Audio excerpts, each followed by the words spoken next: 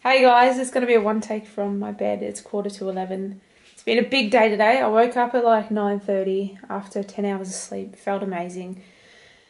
I went to the shops, went to a nice bakery, got everything ready for our picnic, brought it all home, put it away, did my push workout, which felt phenomenal. And then I made all the stuff for the picnic, made sandwiches and all that sort of stuff. I didn't film anything while we were on the picnic.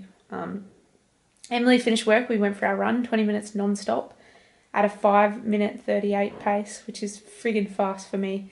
I uploaded it to Smash Run from Strava, and it is the fastest run I've ever been on. So I'm consistently getting faster every week, which is amazing. Feels really good. I'm filled with food. I feel absolutely gross. It was really good. The picnic was amazing. Nice sandwiches and stuff. I've had a couple of beers. I don't necessarily feel even tipsy, which is good. And I'm excited to eat normally tomorrow because I feel really bloated and crap. But then I'm doing a cheat meal on Saturday for the football. However, I'm so dedicated to my results and to the way that I'm feeling and the way my running's going. I actually did a weigh-in this morning. I didn't think it would be that good because last week I weighed myself at 3 p.m. and this week I weighed myself at 9:30.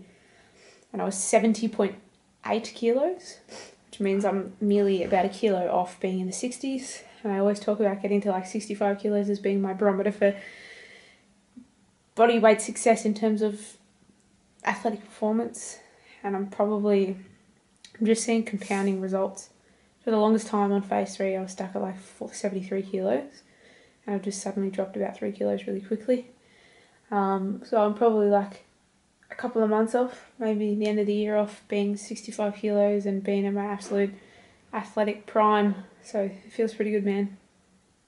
Anyway, that's all I have to say for the minute. Thank you so much for watching. Hope you're doing well. Take care and I'll see you tomorrow. Bye.